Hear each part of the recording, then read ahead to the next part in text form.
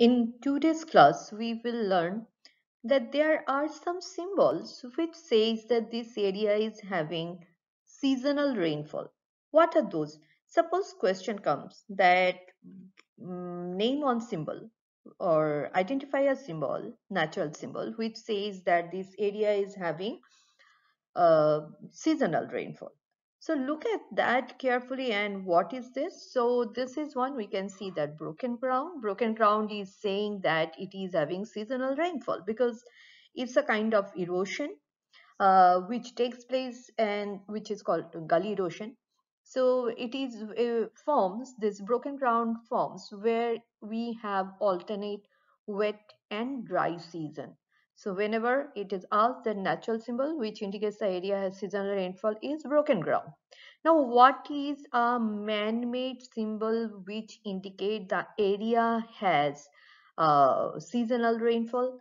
Look at this. This is motorable in dry season. That means there is a wet season, there is a rainy season when you cannot use the road during that season. So this is the man-made symbol which indicate the area has seasonal rainfall. What is that? Motorable in dry season.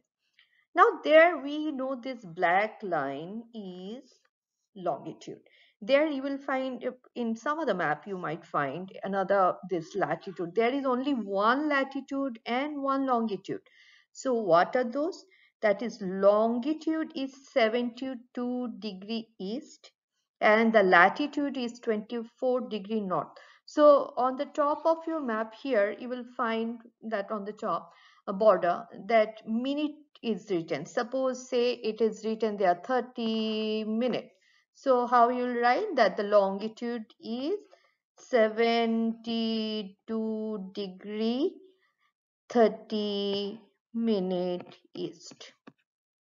Okay, similarly for latitude also, if there is a black line like this, as I have drawn, this is red, so this is black line like this, so you know that this is a latitude. So suppose here it is written say 25 minute, so you will write that it is 24° 25 minute north latitude.